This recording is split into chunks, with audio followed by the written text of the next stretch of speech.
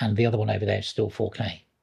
So if I want to switch it back, Super Alt M brings up a menu, and that tells me monitor 1 is 1920 by 1080, position 5, so it's over there.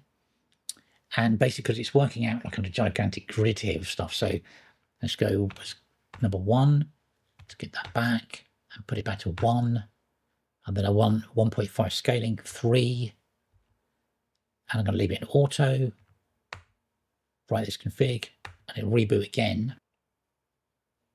Give it a second.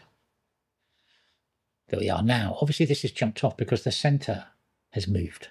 So it's just, do you see what I mean? Because obviously when it was centered in 4K, it's a different place to being centered in HD. So all you need to do is just, you go Super Shift M, hang on, sorry, quit, and then do Super Shift M, and then bring back up in order to put it back in the right place. So there you go. That's how it sort of works. And you can move between them. So you've got quick preferences, which is 2. Now, if I wouldn't do this with 2 monitors, this was for a single monitor setup, because obviously it will apply exactly the same settings to both monitors. So you don't really want to do that unless you're only on a single monitor. I was thinking more of laptops. View of current config file, 3.